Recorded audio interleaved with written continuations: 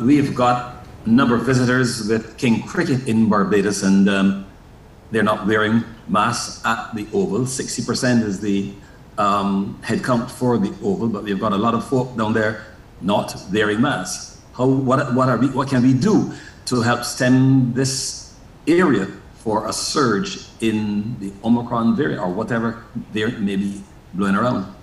Dr. George will take that question, Trevor. Okay. The cricket is going on, and we are happy about that. There will be, from time to time, persons who don't observe or breach our protocols.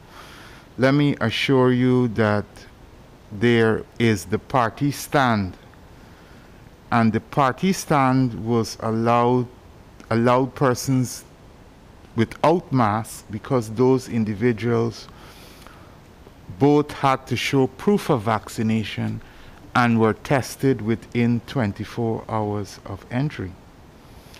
If you test negative on rapid antigen tests within 24 hours of entry, your likelihood of you having COVID at the time is extremely small.